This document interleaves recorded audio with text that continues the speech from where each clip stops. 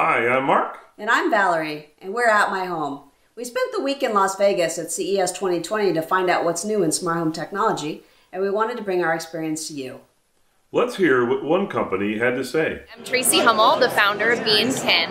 This is one of our best-selling bags, the Expert Tote. Inside, we have LED lights with push button. And then on the opposite side, we have integrated into the bag the Flic button, which you can choose different various actions, like find my phone, play your Spotify playlist, send a pre-written text or email. These really amazing conveniences and shortcuts, so you don't have to take your phone out of your bag constantly and feel a little bit more present in your day-to-day. We are also included in Time's Best Inventions of 2019, so it's really exciting for us, and we just launched this past May. You can buy this on our website, beandkin.com.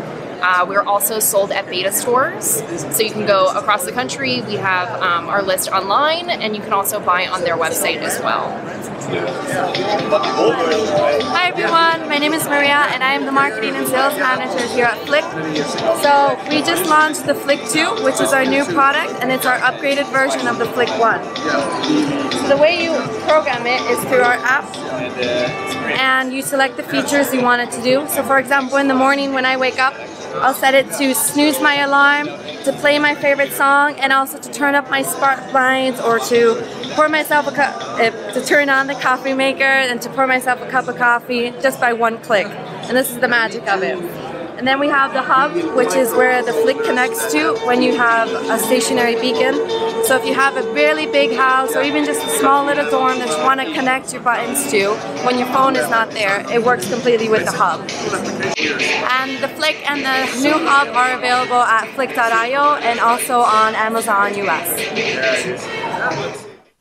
Thanks for joining us here in Las Vegas for CES 2020. We've included more information about the company we visited and their products in the description box below. And please don't forget to subscribe to our channel. And for more smart home stories, visit appmyhome.com. Thank you. Thank you.